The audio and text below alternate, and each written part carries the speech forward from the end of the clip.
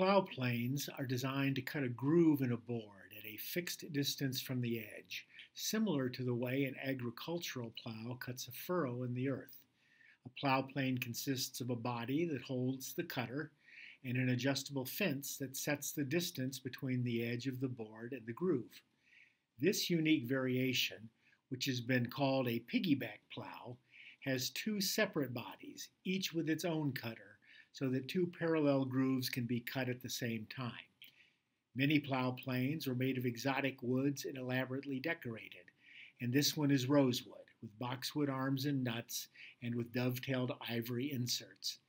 It is marked by H.L. Kendall, which was a Baltimore hardware dealer, and was probably made in Baltimore, but the actual maker is unknown.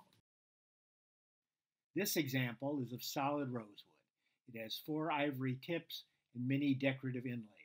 It was meticulously restored by master craftsman Bob Baker and comes from the collection of the legendary dealer and collector Tom Webb.